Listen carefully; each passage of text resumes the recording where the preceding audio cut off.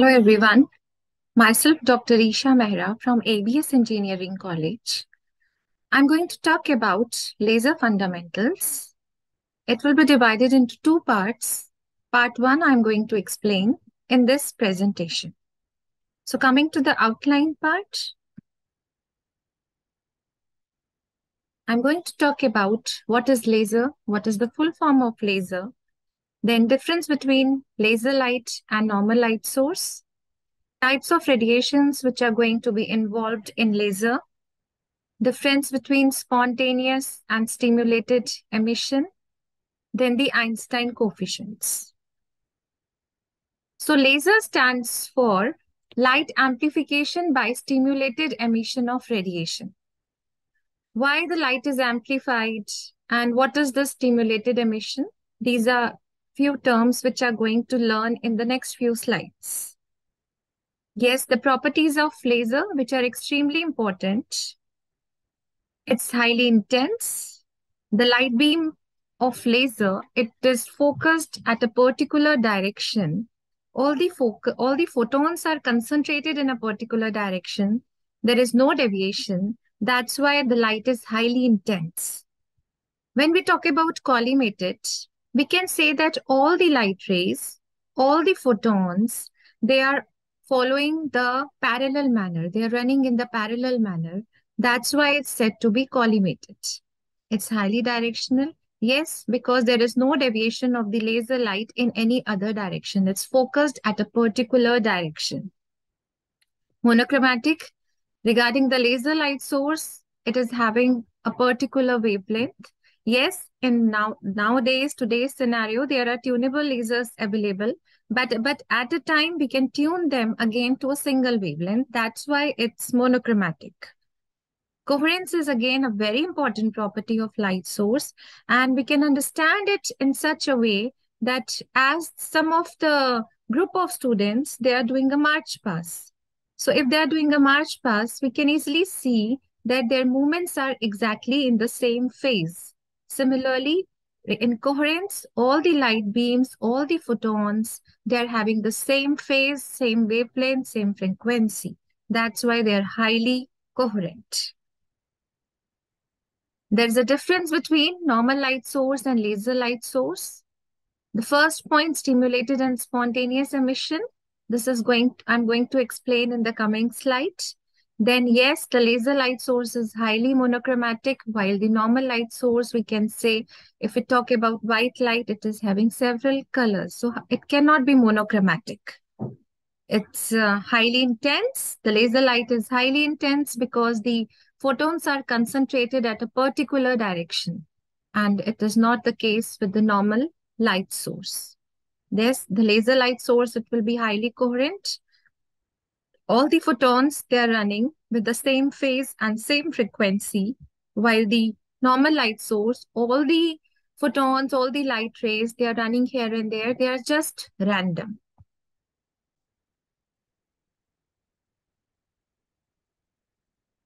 We can have a look over here also. If we talk about incoherent light source, please have a look at the diagram. All the light rays, or we can say the group of photons, they are running here and there. They are just doing the random motion. They are not concentrated at a particular direction. So this is what the incoherent light is. The photons here are not, they will not be in the same phase. They will not be parallel to each other in case of incoherent light source. We can see that in coherent light source, all the photons, all the light rays, they are having a constant phase difference among themselves. They are same in frequency, amplitude, and continuity. So this will be a coherent light. There is a very important factor on which laser principle works, and that is the radiation part. The light sources works on the basis of few radiations. One of them is absorption and others are emission. So what is this absorption and what is this emission? See, if we are giving some energy, this means somehow we have taken that energy, right? So if we talk about various atomic interactions, various kind of radiations which are involved in laser. We can explain it with single two-level system. We can see the diagram. We are having E1 as the lower level, lower energy level, and E2 is the higher energy level. By default, due to stability, the atom always resides in the ground state that we can see in the figure. Now, if we want to push this atom in the higher excited state, then we have to apply the energy in such a way that the frequency or the energy which we are applying, basically the energy which we are applying, it should be equal to the difference between these two energy levels, E2 minus E1. So we can look at the second diagram. We have applied a photon, the photon is going to be incident among this system, E1 and E2, and when this light photon, which is having the energy h nu, and if its h nu is equals to E2 minus E1, that is the difference between the two energy levels, this atom will be jumped up to the higher energy level, that is E2. This means now the atom is absorbed, and this process is called absorption. Now, atom is already there in the excited state. There will be two types of emission. If this atom will again jump to the ground state, it will lead to two types of emission. One of the emission, it is spontaneous emission. Spontaneous means random. In case of spontaneous emission, what is going to happen? The atom who is there in the excited state, it will not going to wait here for a longer period of time. The lifetime of such states is very small and it will suddenly jump down. When it will suddenly jump down, we can have the look at the second diagram. It is going to emit the radiation which it has absorbed, that is h nu. So this is spontaneous emission. There is other kind of emission which is extremely important in laser. That's why in the full form of laser, the S stands for stimulated emission, not spontaneous emission. So in stimulated emission, what is going to happen? Please look at the diagram. The atom is there in the excited state, E2 level. An external photon of energy h nu is going to incident on this atom which is sitting at the higher level, and it is going to push that atom to the ground state, due to which now when the atom it is going to drop in the ground state, please look at the second diagram, it is going to emit two photons. Why two photons? One is the photon, one is the energy which initially the atom has taken up to jump up, to go up in the higher excited level. And the other one is the energy of that incident photon, which is applied when the atom is already there in the higher excited state. So this is stimulated emission. In such cases, these photons, they will be highly coherent. They're going to maintain the constant phase difference among themselves. So these are few differences, major differences between stimulated and spontaneous emission.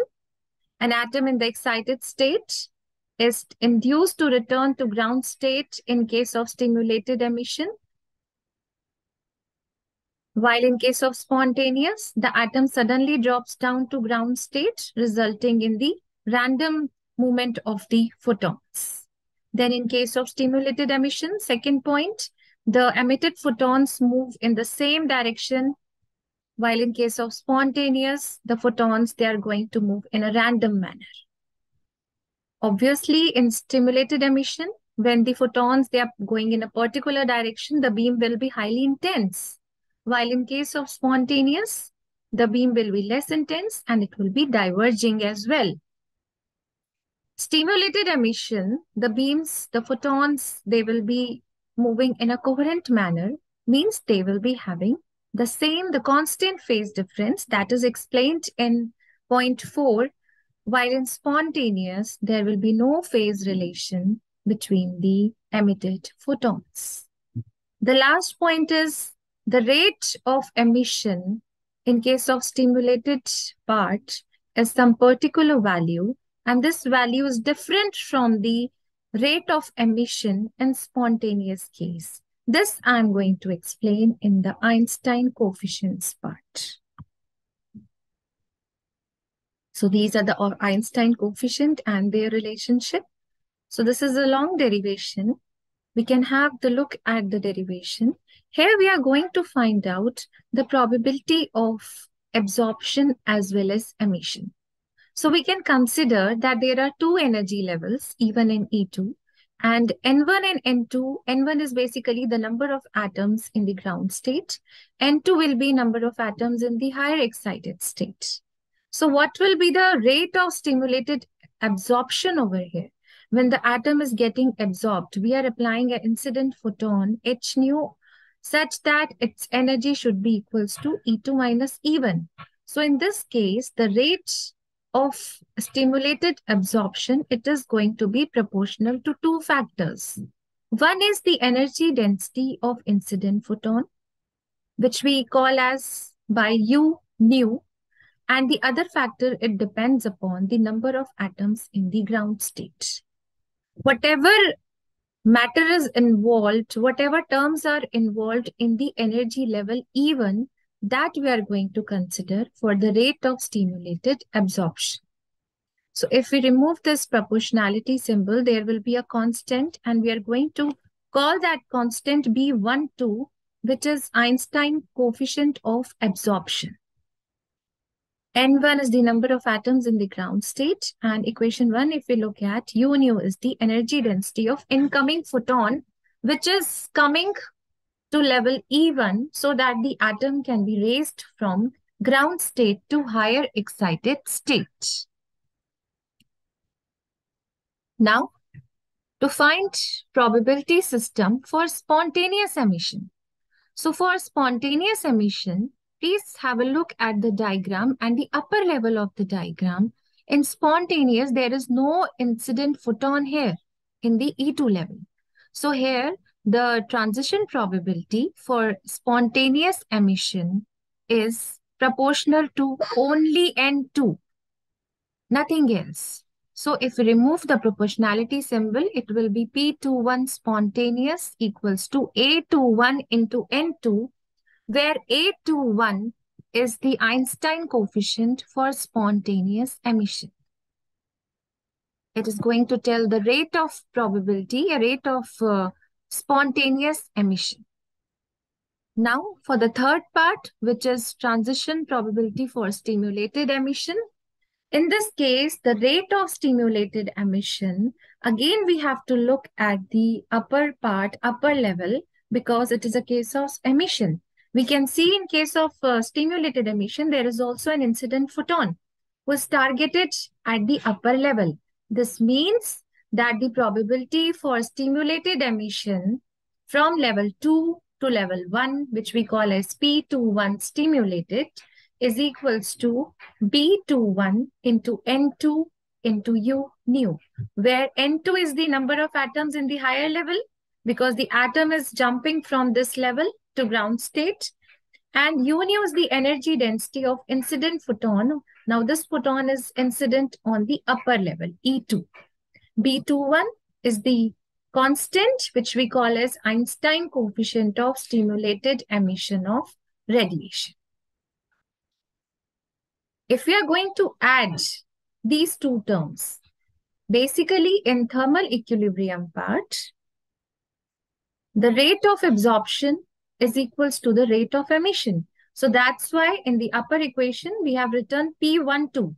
The probability of absorption from one level to two level is equals to P21 spontaneous plus P21 stimulated. If we are going to add these equation, use this equation, we are going to get the energy density through the calculation part, which is equation number 5, and it is A21 by B21 upon B12 upon B21 in bracket N1 upon N2 minus 1.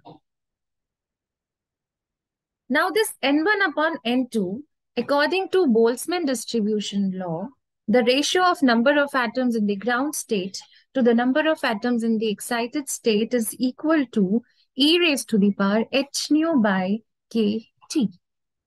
where T is an absolute temperature. So if we are going to use this equation number 6 in the previous equation, we are going to replace N1 by N2. We are going to get equation 7, which is the energy density of incident photon in terms of nu, in terms of the Boltzmann constant K and T. This is the energy density which we have calculated through probability distribution. There is a standard energy density formula which we call as Planck's radiation formula through equation number 8. So if we are going to relate the previous equation energy density with this one, the standard formula, we are going to get a result which states that B12 equals to B21. Means Einstein coefficient for absorption is equal to Einstein coefficient for stimulated emission. So we are going to get one more results, that A21 upon B21, the ratio of the Einstein coefficient for spontaneous emission to the Einstein coefficient for stimulated emission is 8 pi h nu cube upon c cube. Means this will be proportional to nu cube, which states that higher the frequency means smaller is the value of B21. So this is my part 1 of this laser system, and the next part I'm going to explain in the next few slides. The references which I have used are these one. So thank you for